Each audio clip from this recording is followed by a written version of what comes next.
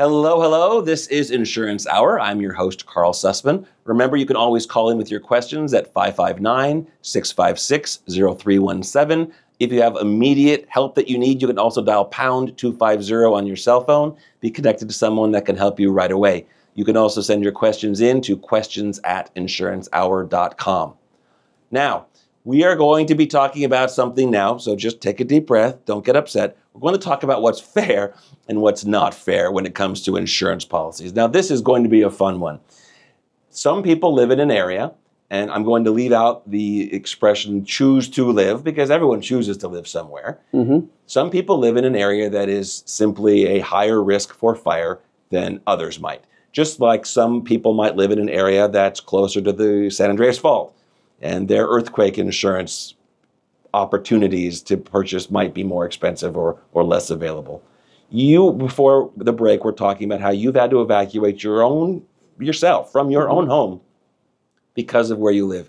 What do you tell the average person that is unhappy that they are paying more for insurance because they are in an area that might be a higher risk than an area that is, say, in the middle of the city? Well, one of the things I think would be important to try to emphasize is what, instead of using the word fair, what is reasonable, right? What is reasonable is also something that needs to be explained. And if they can explain the reason why these rates are where they are, then that is meeting the definition of reasonable. Because it's hard to argue that any rate is fair, right? I mean, you can argue both sides of that all day long.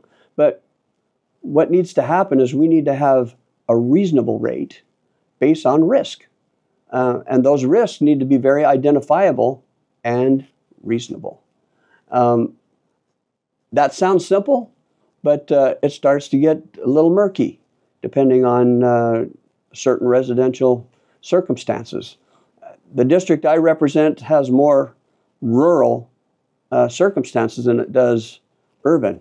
I have very little, I have suburban, but I don't have any real urban areas. And so it seems like right now the rates for some of these rural areas, in my opinion, are not reasonable. Are they fair? Depends on who you talk to, right? But the reasonableness has to do with the ability to pay it. Right? And so those are all factors that are really hard to align. But we've got to get there. We've got to get there because the public deserves that and the institution deserves it. Do you think that, again, the average person that lives in one of those areas feels, I don't want to use the word entitled because that's not what I mean. Do you think that they feel that there should be a way for them to not have to spend more money because they're living in an area that is a higher risk? I'll give you an example. I was talking to someone who said that they think everyone should be paying close to the same amount of insurance regardless of where they are. And her justification was to say that, well, you know, I live in Big Bear and it's beautiful and you will come to Big Bear to visit. So I'm subsidizing you at some point when you want to come here for vacation, just like you're subsidizing me if I want to come to the city and, you know, hang out in the middle of the crowds and see movies and go to the theater and things like that. Do you think that there's a way where there's a good way, and we put it that way, okay, where people can be comfortable that there are certain areas that, not forget reasonable, forget fair, that simply are actuarially more expensive and the premiums are going to reflect that? I don't know how you get away with not doing that. It's one of the realities that exists. But what I do hope, and I have to have hope that reasonableness can actually be reached. But there is going to be disparities, right? It's just like any degree of auto insurance. Depends on, your rates depend on the accident picture that happens in the region where you live and the amount of miles that you drive and all those are real factors. And some of the people that live in rural areas have the benefit of lower traffic auto insurance rates. When you live in an urban atmosphere where there's a lot more vehicle traffic and a lot more likelihood of being ran into, there's going to be a higher rate to pay. And when you're more prone to these catastrophic fires, there's probably going to have to be consideration there. And so these are realities that can't be ignored. And maybe there's some mitigating things that we can do to try to soften them and make it what I call reasonable, right? And I'm hoping we can get there. But we need to start being honest, first of all, and know that there's going to be disparities. I think that's a fascinating point because from what I hear, and I deal in all throughout California, but from people that are in areas that are higher risk for fire, all they talk about is the disadvantage from their insurance standpoint. You brought up a great point with auto insurance. You're absolutely right. When people will try and say, oh, I live in this zip code, I live at this address, right? And it's their grandmother's address, right? But they pick that because the auto insurance is less there, right? You can't do that, but people will try sometimes. But you're 100% right. It works both ways, right? It might be more expensive for property insurance, but it absolutely is likely to be less expensive for the auto insurance. And that is an actual fact.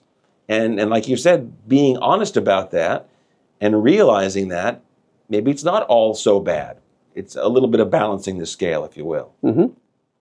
Well, I think those are important considerations because insurance people want to make a profit, but they also want to be able to just exist. And I think because of the catastrophic circumstances that existed over the last couple of years, it devastated many communities. I mean, we had an entire city go up in flames. That has never happened before. And so that scares, because those claims were probably pretty healthy. Well, they're called 100-year events, and they're priced in by most insurance companies, and shockingly, they're supposed to happen every 100 years or so. And in the last decade, we've seen 7 events like that happen countrywide. So clearly something has to be adjusted somewhere.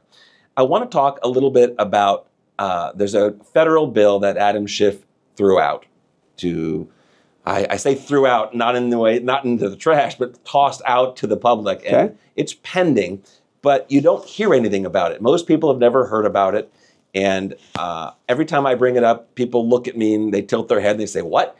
What are you talking about? I might be joining them. Which is phenomenal, which is the best thing, because this is something that we may have to face at some point. So let's take a quick break, and when we come back, I want to talk briefly about the Schiff bill on the federal level and what your thoughts of it are. And you have no chance to prepare, so there you go. It's all good. We'll get it right off the cuff. Okay. We'll be right back. Okay.